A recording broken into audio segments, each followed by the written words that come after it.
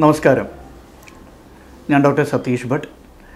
Diabetic care India എന്ന ഈ ചാനലിൻ്റെ ഈ ലക്കം കൈകാര്യം ചെയ്യാൻ ഉദ്ദേശിക്കുന്നത് വളരെ രസകരമായിട്ടുള്ളതും കൗതുകകരമായിട്ടുള്ളതും എന്നാൽ അത്യാവശ്യം സങ്കീർണവുമായിട്ടുള്ള ഒരു വിഷയമാണ്.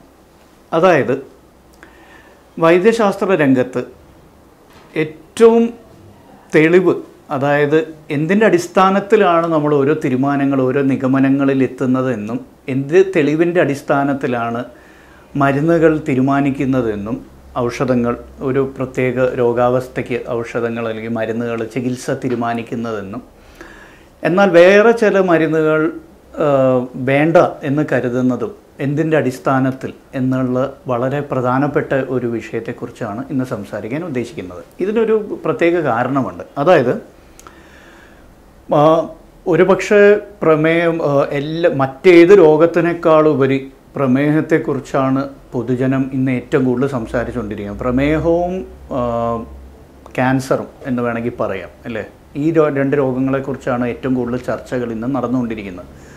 അതായത് പല പല അഭിപ്രായങ്ങളും പല പല എതിരഭിപ്രായങ്ങളും പല പല നിർദ്ദേശങ്ങളും ഓരോരുത്തരുടെ വായിൽ നിന്ന് നമ്മൾ കേൾക്കാറുണ്ട്. ഇപ്പോൾ ഉദാഹരണം, പ്രമേഹത്തിന് ഈ ഒരു മരുന്ന് കഴിച്ചാൽ പ്രമേഹം പൂർണ്ണമായിട്ട് മാറ്റാം, അല്ലെങ്കിൽ ഏതെങ്കിലും ഒരു ചെടിയുടെ അല്ലെങ്കിൽ സസ്യത്തിൻ്റെ ഏതെങ്കിലും ഒരു സത്തെടുത്ത് അതിൻ്റെ ഇലകളെടുത്ത് പിഴിഞ്ഞ് അതിൻ്റെ സത്ത് കുടിച്ചാൽ പ്രമേഹം മാറും, അല്ലെങ്കിൽ ഏതെങ്കിലും ഒരു മരുന്ന് പ്രമേഹത്തിന് കഴിക്കാൻ പാടില്ല അല്ലെങ്കിൽ കഴിക്കാൻ പാടുണ്ട്, കഴിച്ചാൽ കിഡ്നി അടിച്ചു പോവും, അല്ലെങ്കിൽ കണ്ണടിച്ചു പോവും, ഹാർട്ട് അടിച്ചു പോവും, അല്ലെങ്കിൽ ഏതെങ്കിലും ഒരു അവയവം അടിച്ചു പോവും എന്നൊക്കെ പലരും പല അഭിപ്രായങ്ങളും പറയുന്നുണ്ട്. പിന്നെ സൈഡ് ഇഫക്റ്റിനെ കുറിച്ച് പലർക്കും ഭയം, ആശങ്ക, വെപ്രാളം എന്നിവ കേൾക്കാറുണ്ട്. അപ്പോൾ എന്തുകൊണ്ടാണ് ചില മരുന്നുകൾ പ്രമേഹത്തിന് നമ്മൾ നിർദ്ദേശിക്കുന്നത്? എന്തിൻ്റെ അടിസ്ഥാനത്തിലാണ്?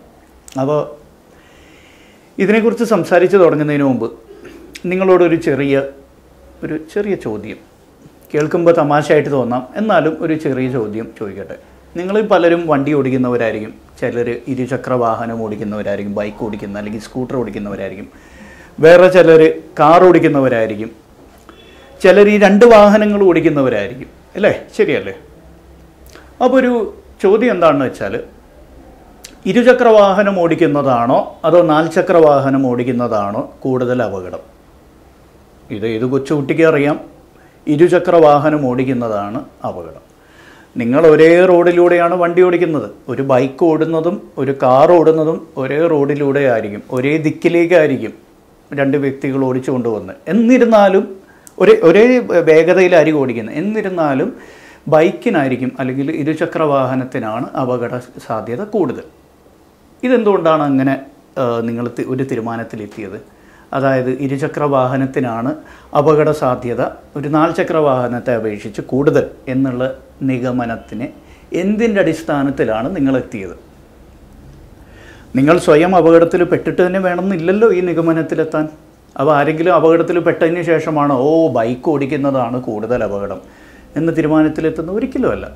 അപ്പോൾ എന്തിൻ്റെ അടിസ്ഥാനത്തിലാണ് നിങ്ങളിന്ന് തീരുമാനിച്ചത്? ഒന്ന്, മറ്റുള്ളവരുടെ അനുഭവം, മറ്റുള്ളവരുടെ അഭിപ്രായങ്ങൾ, ശാസ്ത്രീയമായ തെളിവുകൾ. അതായത് കാലാകാലങ്ങളായിട്ട് വർഷങ്ങളായിട്ട് ഇരുചക്ര വാഹനങ്ങൾക്കാണ് അപകട നിരക്ക് നാൽചക്ര വാഹനങ്ങളെ അപേക്ഷിച്ച് കൂടുതൽ എന്നുള്ള നിഗമനങ്ങളുടെ അടിസ്ഥാനം, അതിൻ്റെ ഒരു തെളിവിൻ്റെ ഒരു ബാക്കിങ്, ശരിയല്ലേ?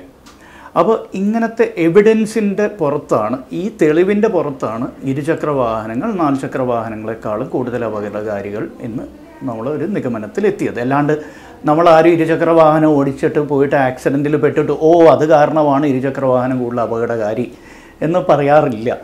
അത് തന്നെയാണ് ഏകദേശം മരുന്നുകളുടെ കാര്യത്തിൽ നമ്മൾ പറഞ്ഞു വരുന്നത്. അതായത് നമ്മൾ ഉപയോഗിക്കുന്ന മരുന്നുകൾക്ക് വളരെ ശക്തമായ ഒരു തെളിവുകളുടെ ഒരു അടിസ്ഥാനമുണ്ട്.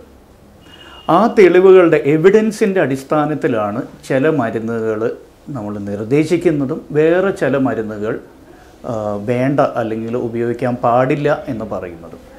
വേറെ ചില മരുന്നുകളുടെ അപകടങ്ങളെക്കുറിച്ചും നമുക്ക് ബോധ്യം ആവുന്നത് ഈ തെളിവുകളുടെ അടിസ്ഥാനത്തിലാണ്. അപ്പോൾ ഈ എവിഡൻസ് ആണ് ആധുനിക വൈദ്യശാസ്ത്രത്തിൻ്റെ ഒരു മുഖമുദ്ര.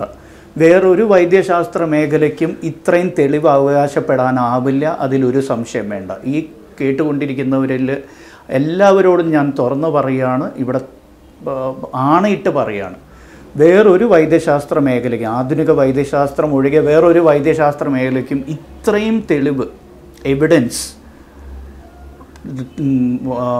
നിങ്ങളുടെ മുമ്പിൽ ഇട്ട് കൊടുക്കാൻ സാധ്യമല്ല. അത്രയും ലക്ഷക്കണക്കിന് പഠനങ്ങളാണ് ഓരോ മരുന്നിനെക്കുറിച്ചും ആധുനിക വൈദ്യശാസ്ത്രത്തിൽ നടന്നുകൊണ്ടിരിക്കുന്നത്. അപ്പോൾ ആ തെളിവിൻ്റെ അടിസ്ഥാനത്തിലാണ് ചില മരുന്നുകൾ നിർദ്ദേശിക്കുന്നതും ചിലത് നിർദ്ദേശിക്കാത്തതും. അപ്പോൾ എങ്ങനെയാണ് ഈ എവിഡൻസ് നമ്മൾ കണ്ടുപിടിച്ചെടുക്കുന്നത്, അല്ലെങ്കിൽ എവിടെ നിന്നാണ് ഈ എവിഡൻസ് നമ്മൾ തിരഞ്ഞെടുക്കുന്നത്, എങ്ങനെയാണ് ഇത് തിരഞ്ഞെടുക്കുന്നത്? ഏതെങ്കിലും തെളിവിനെ നമുക്ക് തിരഞ്ഞെടുക്കാൻ സാധ്യമല്ല. അവിടെയാണ് ഈ കൺട്രോൾഡ് ട്രയൽസ് എന്ന് പറയുന്നത്. കൺട്രോൾഡ് ട്രയൽസ്, റാൻഡമൈസ്ഡ് കൺട്രോൾ ട്രയലാണ് അതിൻ്റെ വ്യക്തമായ പേര്, അതിൻ്റെ പൂർണ്ണ രൂപം. അപ്പോൾ എന്താണ് ഈ റാൻഡമൈസ്ഡ് കൺട്രോൾഡ് ട്രയൽ എന്ന് സംക്ഷിപ്തമായിട്ട് പറയാൻ ഞാൻ ശ്രമിക്കാം. ഇത്തിരി സങ്കീർണമായ ഒരു വിഷയമാണ്, എന്നിരുന്നാലും കഴിവതും ലളിതമായ ഭാഷയിൽ ഞാൻ പറയാൻ ശ്രമിക്കാം. ഇപ്പോൾ ഏതെങ്കിലും ഒരു ലക്ഷ്യസ്ഥാനത്തേക്ക് നമുക്ക് എത്തണം എന്നുണ്ടെങ്കിൽ അതിലേക്ക് പല വഴികളുമുണ്ട്. ഇപ്പോൾ ഉദാഹരണം, ഈ ബിൽഡിങ്ങിൻ്റെ മുന്നിൽ ഒരു 10 നില ബിൽഡിങ്ങിൻ്റെ 10 നില കെട്ടിടത്തിൻ്റെ മുകളിലാണ് ഞാൻ ഇരിക്കുന്നതെന്ന് കരുതുക. ആ ബിൽഡിങ്ങിൻ്റെ മുകളിൽ നിന്ന് താഴത്തെ നിലയിലേക്ക് എത്താൻ പല വഴികളുമുണ്ട്. എനിക്ക് സ്റ്റെയർ കേസ് വഴി ഇറങ്ങിപ്പോവാം, ലിഫ്റ്റ് മാർഗം താഴേക്ക് പോവാം, അല്ലെങ്കിൽ പെട്ടെന്ന് താഴേക്ക് എത്തണമെന്നുണ്ടെങ്കിൽ ഈ 10ാം നിലയിൽ നിന്ന് താഴേക്ക് എടുത്ത് ചാടാം. അപ്പോൾ ഞാൻ പെട്ടെന്ന് നിലത്തെത്തും. പക്ഷേ ഒറ്റ പീസിലാണോ എത്തുന്നത് എന്നുള്ളത് ഉറപ്പൊന്നുമില്ല, ശരിയല്ലേ? അപ്പോൾ നിലത്തേക്ക് എത്തണം എന്നുള്ളതാണ് ഇവിടെ ലക്ഷ്യം. അപ്പോൾ ഈ നിലത്തേക്ക് എത്താനുള്ള മാർഗ്ഗങ്ങൾ പലതുമുണ്ട്. ആദ്യത്തെ മാർഗ്ഗം സ്റ്റെയർ കേസ് വഴി എത്തുന്നത്. അപ്പോൾ സ്റ്റെയർ കേസ് വഴി എത്തുന്നതിൻ്റെ ഗുണങ്ങൾ എന്താ, ദോഷങ്ങൾ എന്താ? ഗുണങ്ങൾ നമുക്കറിയാം, നമ്മൾ സുരക്ഷിതരായിട്ട് താഴേക്ക് എത്തും. എന്നാൽ ദോഷം എന്താ, കുറച്ച് സമയം കൂടുതലെടുക്കും. But safety is assured stair case വഴി വരുമ്പോൾ. ലിഫ്റ്റ് മാർഗം വരുമ്പോഴും കുറച്ചും കൂടി വേഗത്തിലെത്തും. എന്നാൽ ഇടയ്ക്ക് വെച്ച് കറണ്ട് പോയിട്ടുണ്ടെങ്കിൽ ചിലപ്പോൾ നമ്മൾ ലിഫ്റ്റിൻ്റെ അകത്ത് അകപ്പെട്ട് പോയിന്ന് വരാം. അങ്ങനത്തെ ഒരു ബുദ്ധിമുട്ടുണ്ട്. എന്നിരുന്നാലും ലിഫ്റ്റ് ഏറെക്കുറെ സുരക്ഷിതമാണ്.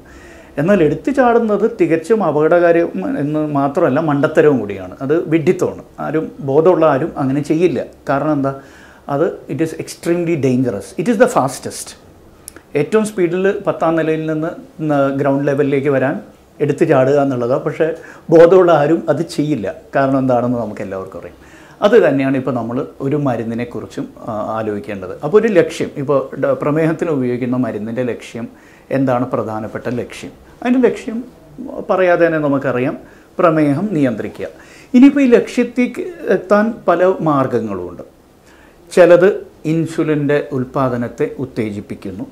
നേരത്തെ പറഞ്ഞ പോലെ സ്റ്റെയർ കേസ്, ലിഫ്റ്റ് അല്ലെങ്കിൽ എടുത്ത് ചാടുക എന്നുള്ളതിന്. അപ്പോൾ ചിലത് ഇൻസുലിൻ്റെ ഉൽപ്പാദനത്തെ ഉത്തേജിപ്പിക്കുന്നു, ചിലത് കോശങ്ങളിലെ ഇൻസുലിൻ റെസിസ്റ്റൻസിനെ കുറയ്ക്കുന്നു, വേറെ ചിലത് രക്തത്തിലെ അമിതമായ ഗ്ലൂക്കോസിനെ മൂത്രത്തിലൂടെ പുറത്തേക്ക് തള്ളിവിടുന്നു.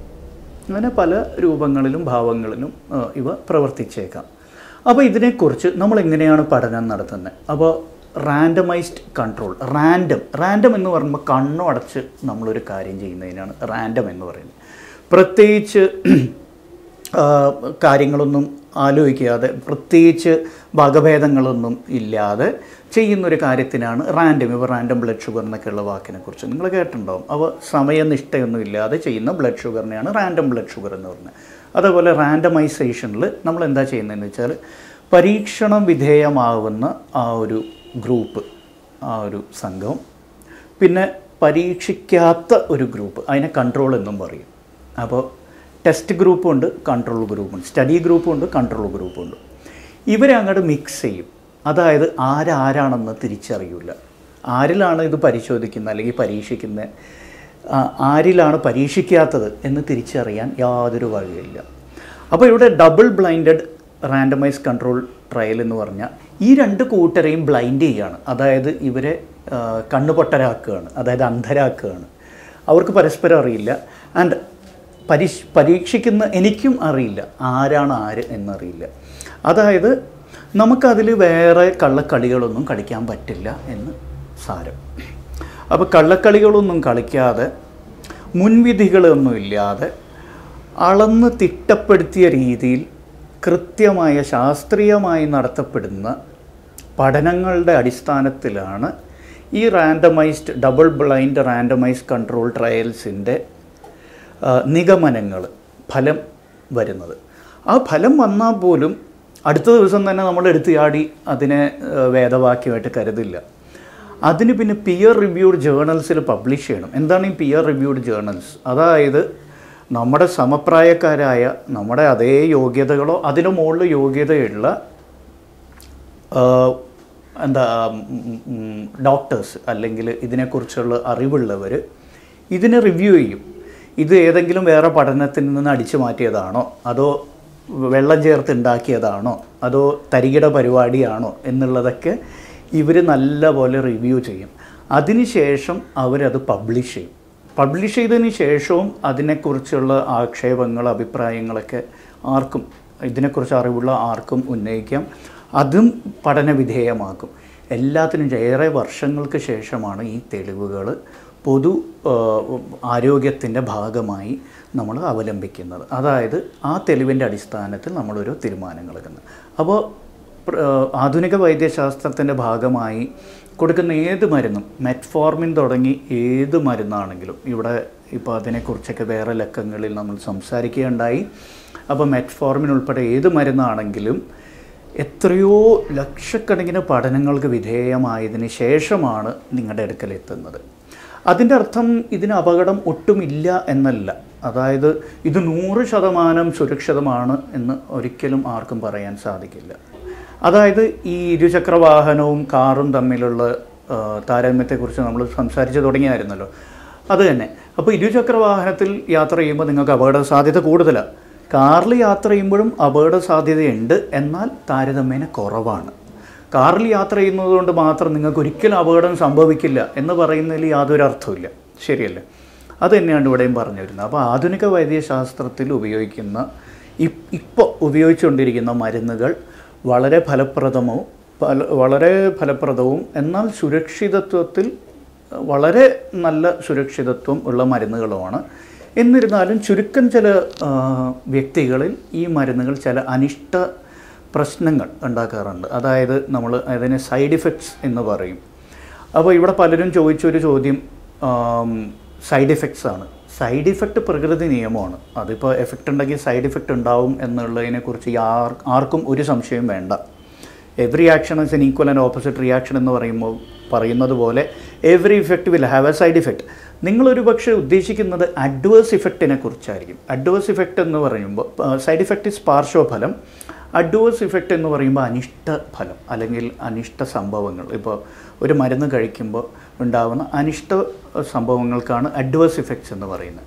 അപ്പോൾ അഡ്വേഴ്സ് ഇഫക്ട്സ് ചുരുക്കം ചില പേഷ്യൻസിൽ കാണാറുണ്ട് എന്നുള്ളത് സത്യം തന്നെയാണ്.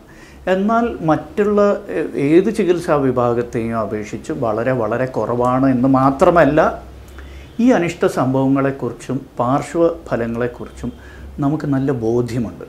ഇപ്പോൾ ഒരു പേഷ്യൻറ്റിന് ഏതെങ്കിലും ഒരു മരുന്ന് എഴുതുമ്പോൾ ഇദ്ദേഹത്തിന് വന്നേക്കാവുന്ന അനിഷ്ട സംഭവങ്ങൾ അല്ലെങ്കിൽ പ്രശ്നങ്ങൾ എന്തൊക്കെയാണ് എന്നുള്ളതിനെക്കുറിച്ച് എനിക്ക് സാമാന്യം ബോധമുണ്ടാവും. എന്നിരുന്നാലും ഞാനൊരു മനുഷ്യനാണ്. ചിലപ്പോൾ എൻ്റെ കണക്കൂട്ടലിൽ തെറ്റാം. അതേപോലെ ഏത് ഡോക്ടറുടെയും കണക്കൂട്ടൽ ചില സന്ദർഭങ്ങളിൽ തെറ്റിയെന്ന് വരാം. അതാണിപ്പോൾ വലിയൊരു സൈഡ് ഇഫക്റ്റിനെ കുറിച്ചുള്ളൊരു കോലാഹലം ഉണ്ടാക്കാൻ കാരണം എന്ന് വേണം കരുതാൻ. ഒരു കാര്യം ഞാനിവിടെ പറഞ്ഞു നിർത്തട്ടെ. ഇക്കാലത്ത്, ആധുനിക വൈദ്യശാസ്ത്രത്തിൽ ഉപയോഗിക്കുന്ന പ്രമേഹത്തിനുള്ള മരുന്നുകൾ 90% വളരെ സുരക്ഷിതവും വളരെ ഫലപ്രദവും ലോങ് ടേം സേഫ്റ്റി, പ്രത്യേകിച്ച് ലോങ് ടേം, അതായത് ദീർഘനാളത്തേക്ക് ഇതിൻ്റെ സുരക്ഷിതത്വം തെളിയിക്കപ്പെട്ടതുമാണ്. കുറഞ്ഞത് 5-10 വർഷങ്ങളുടെ പഠനങ്ങൾക്ക് ശേഷമാണ് ഈ മരുന്നുകൾ നിങ്ങളുടെ കൈകളിലേക്ക് എത്തിയിരിക്കുന്നത്. അതിനാൽ ഈ മരുന്നുകൾ കഴിക്കാൻ ഭയപ്പെടേണ്ടതില്ല. നിങ്ങൾക്ക് ആശങ്കകളുണ്ടെങ്കിൽ നിങ്ങൾക്ക് നിങ്ങളുടെ ഡോക്ടറുമായിട്ട് അവ ചർച്ച ചെയ്യാം. ഏതെങ്കിലും സംശയങ്ങളുണ്ടെങ്കിൽ ഇതിൻ്റെ കമൻസിൽ നിങ്ങൾ ചോദിക്കുക. പൊതു സ്വഭാവമുള്ള സംശയങ്ങൾക്ക് എല്ലാത്തിനും ഇതിലൂടെ തന്നെ മറുപടി പറയാൻ ശ്രമിക്കുന്നതായിരിക്കും. നന്ദി, നമസ്കാരം.